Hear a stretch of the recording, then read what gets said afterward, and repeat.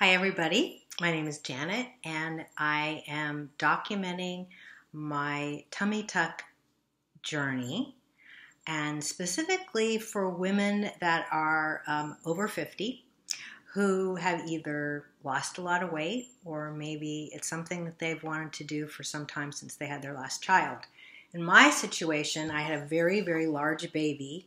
I had two kids, but my second pregnancy, I'm short-waisted, and he was a 10-pound baby, and my skin just lost its elasticity. So above and beyond stretch marks, the skin just really got very, very loose. It's something that I wanted to do, but I didn't really put it on as top priority. And I think now that my kids are grown adults and I have the finances to pay for it, I thought, why not? Let's go ahead and do it. And I did a lot of research first, watched plenty of YouTube videos, including looking at what's done in the procedure. I had many lists of questions that I wrote down. I did research, getting names of people that I trusted from sources that had plastic surgery.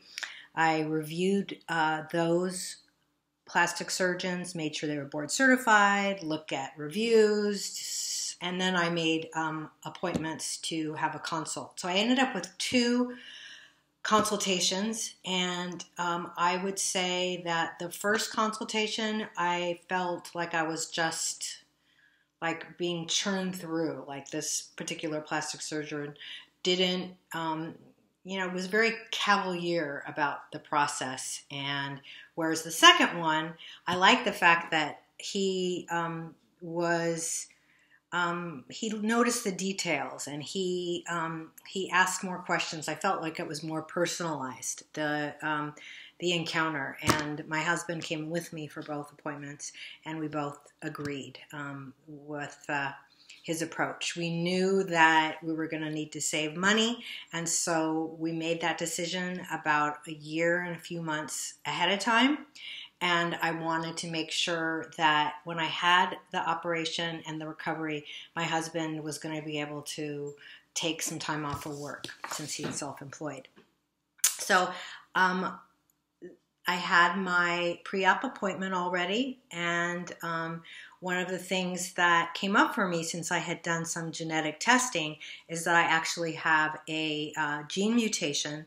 It's called heterozygous rather than homozygous. It means one particular gene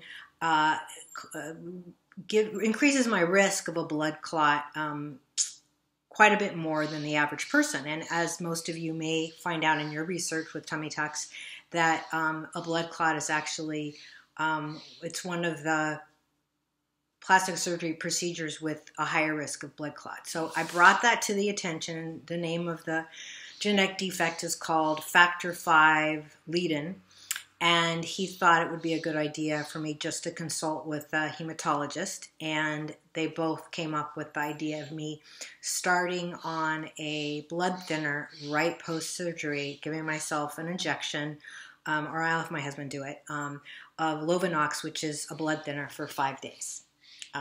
So I'm feeling good about that. It does increase my chance of a hematoma by 25%, and so that is not as risky as having a pulmonary embolism from a blood clot. So that we want to avoid, and it's not worth it to go into a plastic surgery and not end up living after it. Not worth it. So that's the situation, and I stopped taking all my herbs and supplements. I think it's a good idea to run through that with your doctor ahead of time. 3 weeks ago, including vitamin B, fish oil, CoQ10, herbal teas, all that kind of stuff. Just write it all out, and ahead of time, get all the things you need. Get your stool softener, laxatives, your physician, your surgeon will give you prescriptions for your painkillers.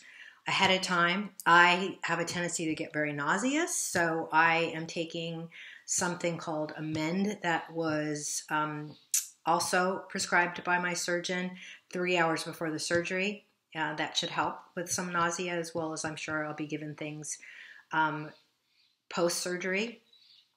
And let's see what else. I wanted to make sure that I had lots and lots of bone broth frozen ahead of time, because that'll help with not only the healing process, but staying really hydrated. So I got some electrolyte powder too.